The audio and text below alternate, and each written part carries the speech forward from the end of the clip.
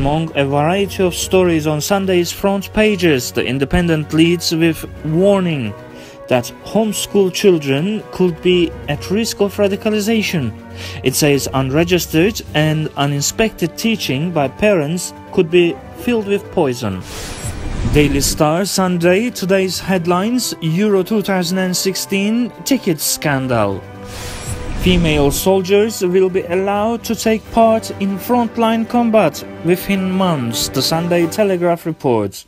It says David Cameron has ordered the Ministry of Defense to be ready to welcome women into close combat roles. An intervention by Mr. Cameron also features on the front of the Sunday Times, which says the Prime Minister will give greater protection from prosecution to army police officers who shoot to kill. There's a bad news for Mr. Cameron on the front of the Observer.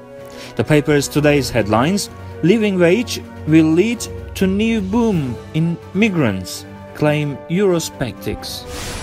The Daily Mail says the chairman of campaign group Conservative Way Forward has resigned amid the ongoing Tatler toy bullying scandal.